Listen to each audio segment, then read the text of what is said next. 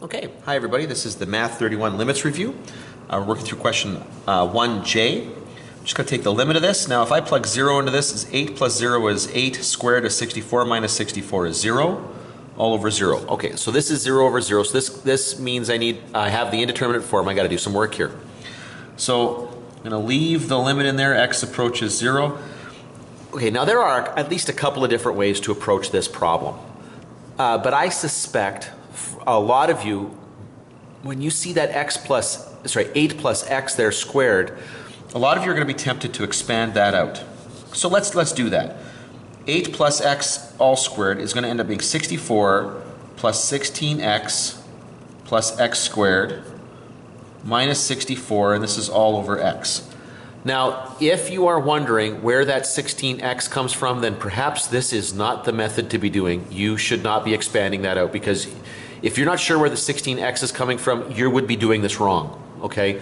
You need to make sure that you distribute these out here. That this square does not distribute to the 8 and the x.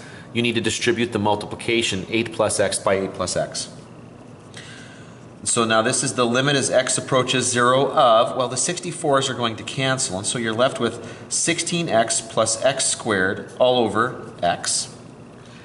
In the numerator, there is a common factor of x that I can take out, so that'll be x times 16 plus x all over x, which is great because I can actually cancel those x's. Now that's true. So that's the limit as x approaches 0 of 16 plus x. I can do that so long as I state that x is not allowed to equal 0.